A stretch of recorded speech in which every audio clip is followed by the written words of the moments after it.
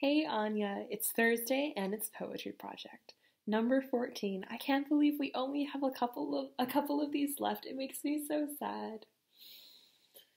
Hmm. But I also feel like we'll probably find a way to fill the hole in our lives that Poetry Project is going to leave. And anyway, we still have three of these things left, including today. So it's not time for this kind of talk just yet. But anyway, yeah, I can't believe we made it to 14. That's awesome. Good for us. So today you asked me to read you some poetry by Algernon Charles Swinburne, a gentleman that I had the pleasure of meeting during my GRE studying. And I have to say, I'm glad you picked him because I think he has the best name ever. Algernon Charles Swinburne. Like, that is just amazing. He was a Victorian poet, and it is a very Victorian name, so it makes me pretty happy for that reason. But yes, he was a British gentleman and a Victorian poet. He actually went to Oxford, but he didn't graduate. And see, Mom, you can be successful and not have a degree from Oxford. Yeah, but while he was at Oxford, he hung out with a bunch of pre-Raphaelites, including Dante Gabriel Rossetti, who also has the most Victorian name ever. Yeah, and he seemed like a pretty cool guy, Algernon, that is. His poetry was a little scandalous at the time because he talked about sex. I know, scandal. So yeah, he was a bit of a disturber in that sense. But when I was studying for the GREs, I came across a really cool poem that I loved. I'm like crazy about the rhyme scheme of this poem. It's called the Garden of Proserpine. Proserpine,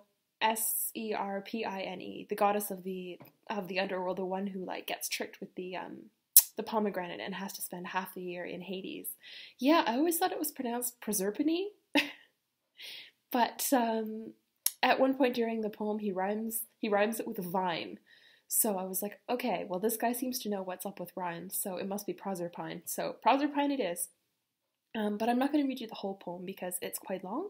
So I'll read the first couple stanzas and then I'll skip down to the last few stanzas.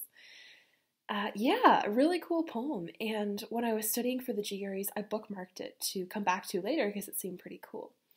And then when you issued this challenge, I was like, oh, that's perfect. I'll go back and read you this poem that I bookmarked because I remembered it fondly in my memory. But I went back and read it again and was like, wow, this is a lot more depressing than I remember. Like, this isn't a very uplifting sort of poem to read to you. So I went to see if he had anything that was a little bit cheerier. And you know what? He doesn't. It's all pretty much like this. So yeah, be prepared to be mildly depressed about life, because apparently he was mildly depressed about life. And yeah, so without further ado, I suppose, this is The Garden of Proserpine by Algernon Charles Swinburne.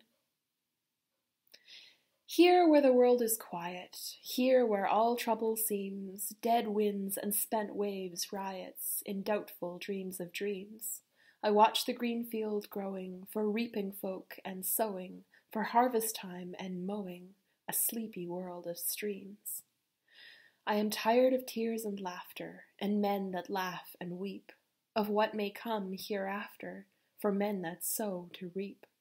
I am weary of days and hours, blown buds of barren flowers, desires and dreams and powers, and everything but sleep.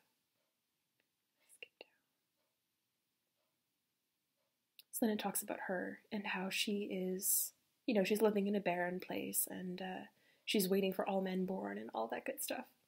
So here. Pale beyond porch and portal, crowned with calm leaves she stands, who gathers all things mortal with cold immortal hands.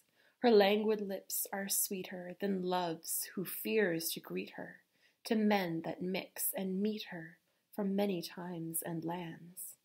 She waits for each and other, she waits for all men born, forgets the earth, her mother, the life of fruits and corn.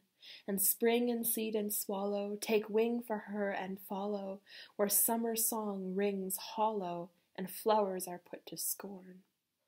There go the loves that wither, the old loves with wearier wings, and all dead years draw thither, and all disastrous things. Dead dreams of days forsaken, blind buds that snows have shaken, wild leaves that winds have taken, red strays of ruined springs.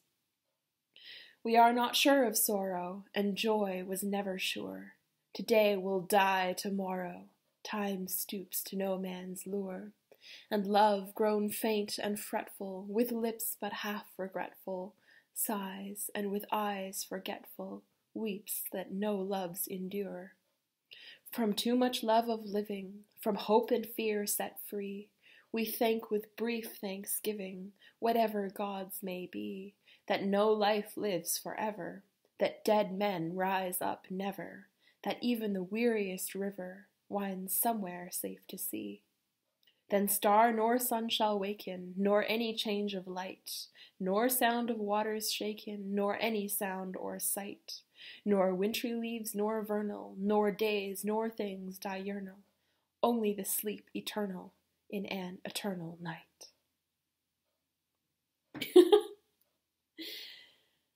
I'm crazy about the rhyme scheme of this poem, and the alliteration is crazy. But oh my gosh, what a depressing poem. I'm sure you could tell towards the end it was kind of tempting to go overly dramatic with it, just because when you have phrases like, and love grown faint and fretful, with lips but half regretful, sighs, and with eyes forgetful, weeps that no loves endure. It's hard not to you know?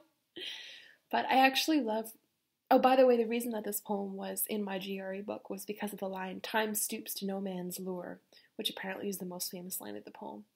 So there you go, fun fact. But the reason I think it stuck with me so much is because of the second stanza, which I'm gonna indulge myself and read to you again. I am tired of tears and laughter, and men that laugh and weep, of what may come hereafter, for men that sow to reap. I am weary of days and hours, blown buds of barren flowers, desires and dreams and powers, and everything but sleep. Man, I remember feeling like that. Especially sort of in the grey November of exam time, when you just can't do any more. That's just it. That's just everything. And that is exactly how I felt. And now that I don't feel like that anymore in this moment, I'm like, wow, that is really dark, actually. That's actually not okay, is it? Yeah, that's actually not very okay. Anyway, so a crazy rhyming man. Yeah, I don't know. I hope he had a happy life, because his poems don't seem to be very happy. Let's see, what are some of... Yeah, he has things, they're called he has one called A Ballad of Death. And then there's A Forsaken Garden, A Leave Taking, Dead Love. And you're like, oh, Algernon. Yeah, Love and Sleep. The Triumph of Time. And you're like, oh, okay. So anyway, I'm sorry that was such a downer. For this next week, number 15, I would love it if you would please sing me a folk song. Find a folk song and sing it. You have such a wonderful voice, and your video last week made me so happy. I can't even tell you. I must have listened to that song 50 times. And it was just such a treat. So go and find a folk song, preferably a cheery one, because I need something cheery after that. But it doesn't have to be cheery. Folk songs can also be very moving and stuff too, so that's cool too. But anyway, I would love to hear your lovely voice and, of course, see your lovely face, and we'll talk about poetry, and it'll be amazing. So yeah, have a good week, and enjoy the sunshine, and I will see you next Thursday.